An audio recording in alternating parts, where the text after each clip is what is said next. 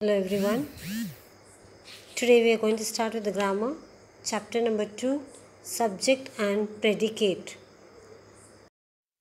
Chapter number 2, subject and predicate. What is subject? We are going to study in detail over here.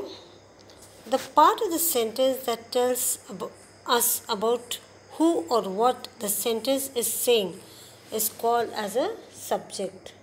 The part of the sentence that is telling something more about who or what the sentence is trying to tell us about is called the subject. The part of the sentence that tells us more about the subject is called as a predicate. For example, you can say, Meena wants a pink dress from her father. So ask the question, who wants a pink dress from her father? You get the answer, Meena. Meena is your subject. Wants a pink dress from her father is your predicate. I'll take some more examples. The sheep ran in the meadow. Who ran in the meadow? The sheep. The sheep is your subject. Ran in the meadow is your predicate.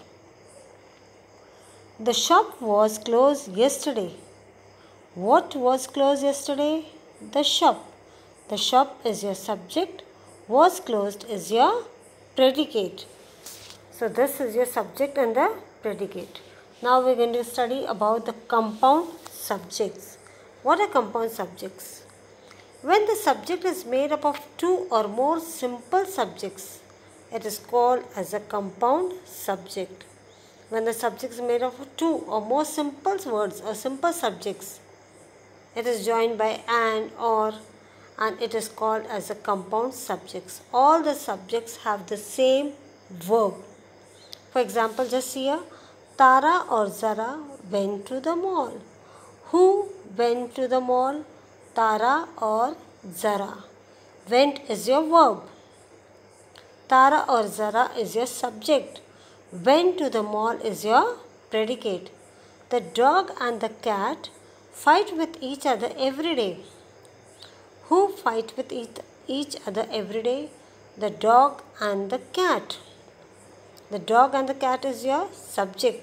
Fight is your verb. Fight with each other every day is your predicate. The poetry of Mary Angelo and the novels of Khalid Hosseini inspired me to write. What inspired me to write? The poetry of Mary Angelo and the novels of Khalid Hosseini. Inspired is your verb. Inspired me to write is your predicate. The highlighted phrases are simple subjects that are joined by the conjunctions such as and, or. Now they are joined with and or all, or these are your conjunctions joining the two subjects. Now we are going to study about the compound predicate. When the predicate is made up of two or more simple predicates, it is called as compound predicate. All the verbs share the same subject. Again, over here the predicate is made of two or more simple predicates, and it is called as a compound predicate. Now see the examples. She danced and leaped with joy when her father got her a bicycle. Who danced and leaped? So she is your subject. Danced and leaped with joy when her father got her a bicycle. The people loved the vendor's pav bhaji and crowded around his stall. Who loved the vendor's pav bhaji and crowded around the stall? The people.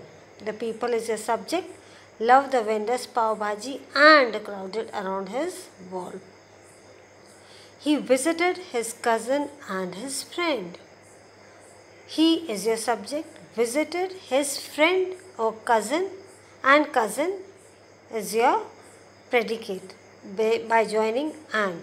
And is your, or and or is your conjunction joining those two predicates. The highlighted phrases are simple predicates that are joined by conjunction and or. Now if I give you some sentences that complete the sentences with suitable subjects, dash love chocolate. So how will you write that? Dash love chocolates. If I tell you, you have to fill in with suitable subjects. That is compound suitable subjects. So you can write Suresh and Ramesh love chocolates. That is compound subjects you have to fill. Okay. Plowed the field. Dash plowed the field. Varun and Arun plowed the field. Dash filled the basket with apples. Mary and Jane filled the basket with apples. If I give you, complete the sentences with suitable compound predicates. First one, if I give the fairy. Only the fairy I have given. Now you have to complete the sentence with compound predicates. The fairy swung her magic wand and cured the little baby. King Ashoka's bravery. If I give you that much, you have to complete with a compound predicate. You can write comes second to none and is remembered till date. Our team won the football match and broke many records. So if this way I give you some homework, you have to solve that and write in your notebook. Thank you. As well as you have to write these definitions with examples in your notebook.